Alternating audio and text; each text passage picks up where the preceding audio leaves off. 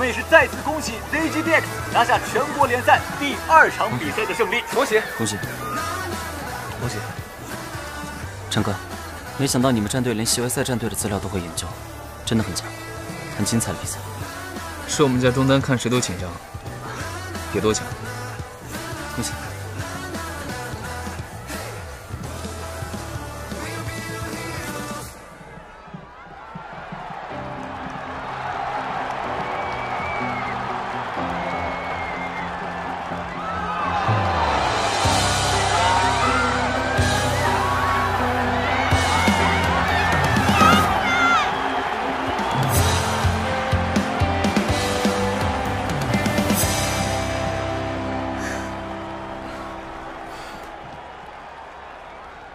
干什么？你刚刚是不是跟别人说我坏话？你是不是有被害妄想症啊？那你刚才跟阿光……陈哥 ，MVP 采访马上开始了，请你到采访区。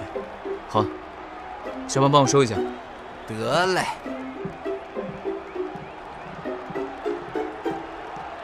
总有刁民小孩子。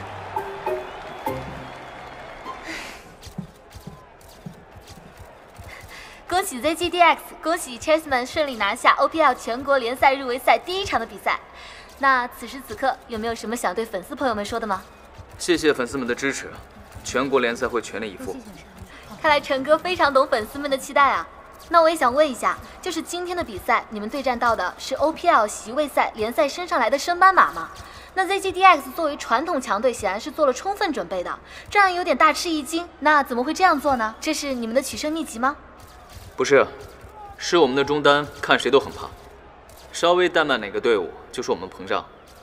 今天早上出发之前，他还在基地大声地宣布我们比赛会翻车。看来陈哥和我们 ZGDX 新中单相处得很不错啊。也不是很熟。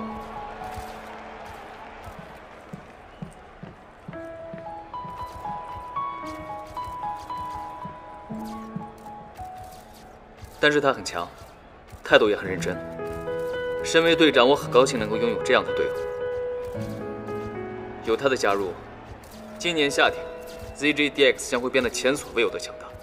你是不是也这么觉得？你知道吗？那天我看见一个美妆博主涂了一个新的口红，那个口红涂在嘴巴上的感觉啊，就跟小精灵在嘴上跳舞一样。你怎么这么慢？电脑线和鼠标线缠在一起了，我弄开花了点时间。哎，兄弟们，一会儿要用休息室的 DQ5 战队已经在路上了，大家收拾一下啊。我很快是吧？这些也要带走啊？啊，差点忘了，电竞圈素质女王啊！哎，辛苦了，就是这么一支有素质的队伍，强且有素质，完美。Hello， 我刚才说收拾了，谁理我了呀？为什么他说收拾都听他收拾呀？性别歧视啊！你们几个啊，我等一下要去电竞圈居委会举报你们。你快去！我第一个举报的就是你。去啊去啊去啊！没在怕，啊、你跑不掉了。童瑶，陈哥什么时候回来？不知道。你那么晚进来没看到他吗？没看到。我跟你说，就凭陈哥今天这表现，他等一下要接受多少人的拥戴呀？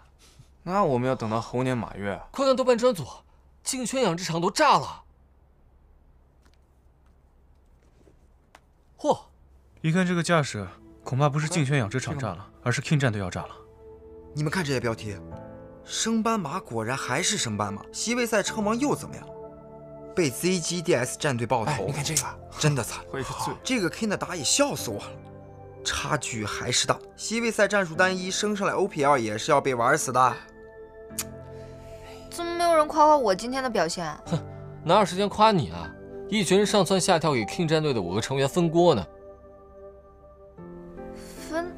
分什么锅？那这条，有人说 ADC 10秒团战，9秒走位再玩蛇。这个辅助全场隐身，连个盾手都不会放，反正人人挨骂，无一幸免。哼，虽然说是人人挨骂，但是我觉得他们战队的打野阿光被骂得最惨。啊，对他真的惨。他从第1局开场那波想要入侵咱们野区偷打野怪，结果被童谣老 K 发现，并怒送一血开始。对面中单不见，你怎么不告诉我？不过是你、啊，几乎整场游戏都是暴露在咱们视野之下的。打野要的就是神出鬼没，通过出其不意的进攻为队友创造前期线上优势。一个只会在前期埋头刷野、消失在野区的怂货，肯定是要被观众挂到墙头骂到风干为止。不巧的是，第2把阿光也是这么干的。他前期消失于野区，关键的那波大蛇团也没及时支援，4v5打完了，队友死光了才来。后来他赶来的时候，都输得差不多了，回来还给我们送了最后的人头。第1把比赛结束之后，他们肯定也知道出了问题，但是当下想出解决问题的办法很难，所以在第2把明知道自己干克不到人的情况下，阿光只能埋头刷野，等发育有机会打团，不然还能怎么办？你以为吃瓜群众管你这些啊？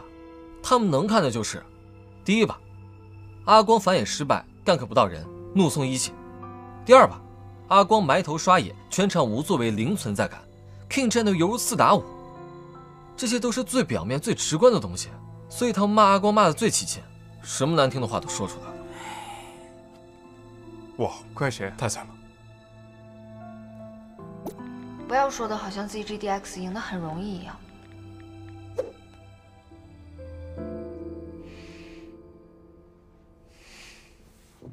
哎，你去哪儿？我去趟洗手间。哦。那你快点回来啊！等陈哥回来我们就走了。哎，垃圾！素质女王下岗了。对，上线也快，下线也快。哎，这完全不行啊！真是。为什么是我呀？去吧你，不然我举报你。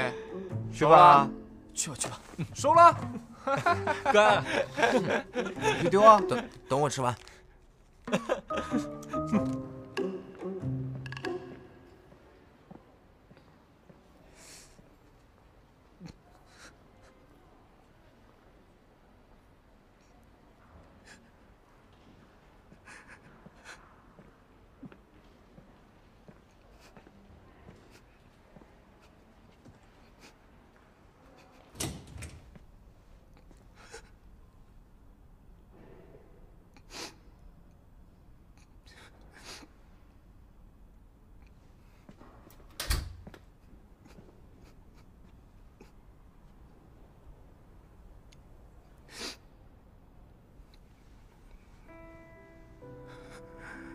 我是听见里面有声音，就进来看看。让你看笑话。你怎么一个人偷偷躲在这里哭啊？明知故问。因为输了比赛吗？跟一群狼崽子一般的刺激战队选手抢来的比赛名额，我们满心欢喜的到达赛场，没想到输得这么惨。本来输了比赛就已经很不开心，转头看见精犬养殖场里骂得那么难听。以前不是没有看到过电竞贴吧里赢了吹输了黑的情况，我也做好了输了会被骂的心理准备。果然事情发生在自己身上，我还是接受不了。想抓住每一个人告诉他，当时真的没有办法，只能暂时发育等打团。干克不了是因为真的干克不了，下一次有准备就会更好。可是没有机会了，这么多人，这么多帖子，这么多人骂，根本回不过来。你都知道那些人是赢了吹输了黑，干嘛还那么在意？因为以前总说我能带队伍赢，我最后给队友创造机会。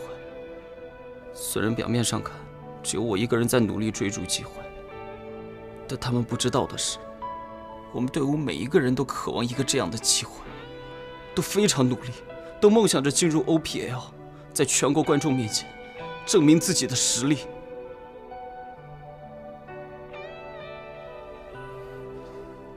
我知道 ZGDX 很强，我们应该打不过。原本想的就算是输，也不会输得这么难看，至少不会一点机会都没有。在我们内心深处，一直渴望的，就是一个这样赢的机会。我懂，你怎么会懂？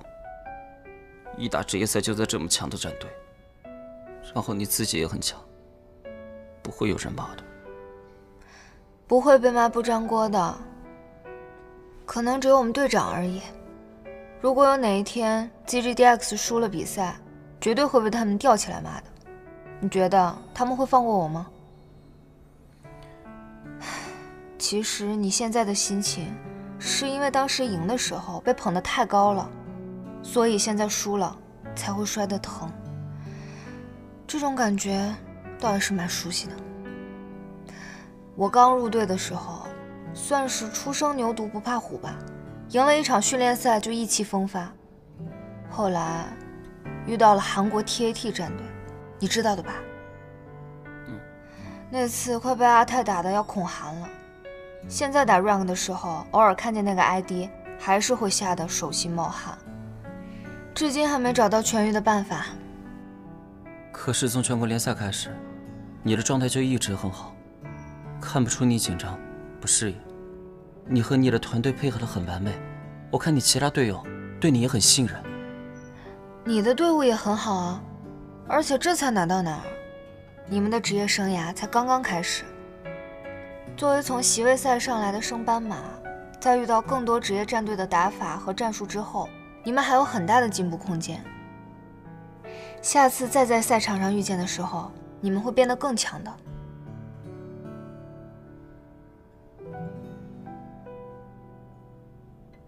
结果还不是轻轻松松就被你们打爆。轻轻松松？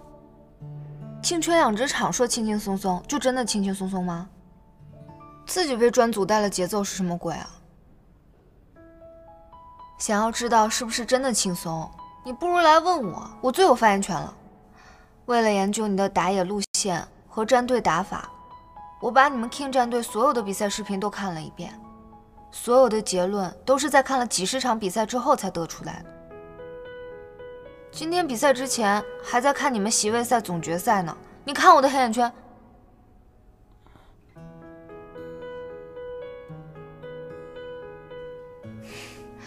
所以别哭啦，哭什么呢？有一个明确的目标，然后朝着这个目标努力，这不是一件很好的事吗？入围赛的意义难道不就在于此吗？没有哪个战队赢另外一个战队是可以轻松取胜的，所以不用这样妄自菲薄，自己挣来的 OPL 一席之地就坐稳它。你有点烂好人。我只是不喜欢被无脑吹而已。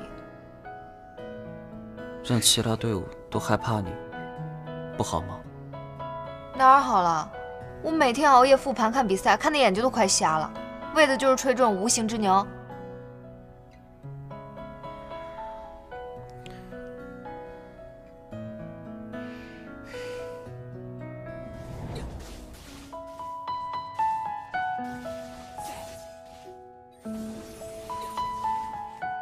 看了几十场升斑马比赛。对啊，你很闲啊。怎样？打个前男友还爱做功课？知己知彼才能百战百胜。那这么说来，我输给阿泰。你怎么不说话？你在想什么？在开导你的同时，我也想明白了一个道理。什么道理？别人看起来轻轻松松打败你之前，谁知道私底下做了多少功课？大家都是人类，怎么可能就有一个人强得像外星人一样？所以，永远不要轻敌，不打没有准备的仗。谢谢你。走吧。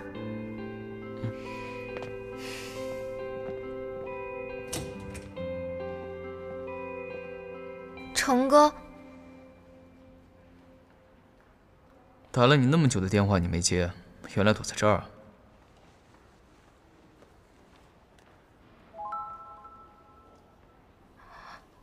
玩什么呢？捉迷藏啊？你挑的这个地方真令人出乎意料，不错，挺聪明。你什么意思？能不能好好说话？谢谢，我先走了。陈哥再见。喂，找到他了，马上来。你把别人家战队的打野在安全通道里面搞哭了？什么意思啊？表面意思。嗯？他为什么要用那种哀怨的眼神来看你？刚才他确实在安全通道里面，我也确实在。刚刚他确实是哭了，但是怎么说呢？你能不能好好说话？什么叫把对面家打野搞哭了？稿子不能随便乱用的。那他为什么用那种哀怨的眼神看你？那怎么就是哀怨的眼神？那你告诉我那是什么眼神？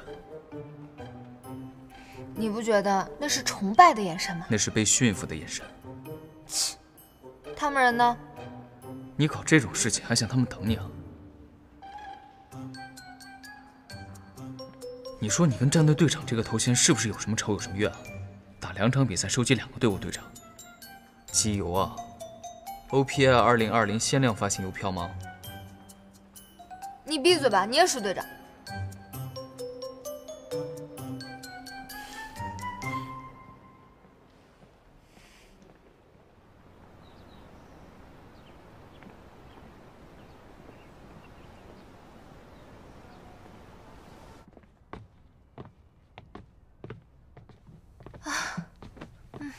不好意思，我回来晚了。干嘛去了？机油。陈哥刚才回来啊，见你不在，又冒着被粉丝围追堵截的风险回去找你，打你电话你也不接，以为你被绑架了。绑架我干嘛？绑架我去给他们打野吗？